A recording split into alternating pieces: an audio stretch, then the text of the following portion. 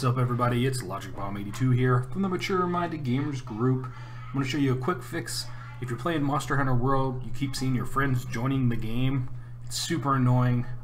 They're not really sure what's causing it. I've heard a lot of different rumors that it's the anti-hacking malware or the anti-hacking software.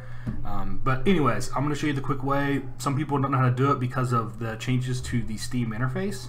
But all you have to do is launch Steam and open your friends list. It looks like this here.